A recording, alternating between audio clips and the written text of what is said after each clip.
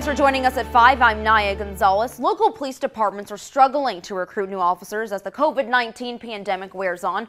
25 News reporter Hannah King shows us how College Station PD has had to make some changes. The College Station Police Department exists to protect and to serve the community, and they have very specific goals in mind. They want to reduce crime, reduce the fear on crime, build and maintain effective partnerships, as well as improve the overall quality of life here in the community. So, in the midst of a global pandemic, how are the department recruiting efforts going?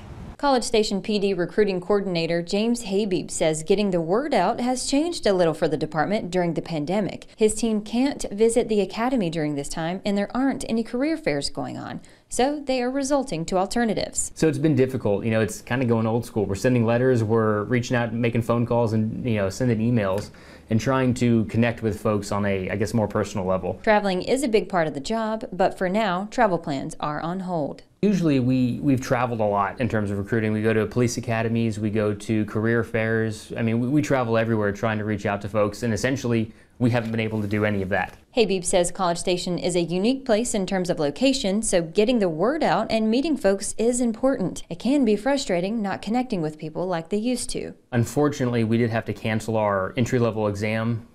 Dealing with the pandemic, with schools and getting people together, we just couldn't make it work. As they have transitioned back to some of their old school ways of recruiting, they have received a good response from it. We have 33 people in our program for the certified, which we only started that program 2 years ago, and this is the largest it's ever been. Habib says he can't say for certain the increase is due to the pandemic or people simply wanting to switch up their career. I believe the academy that's going on now is on track to be finished on time. They've figured out how to get people in different classrooms and spread people out and do a lot of online learning. Habib says he's seen an increase in people reaching out, wanting to become police officers.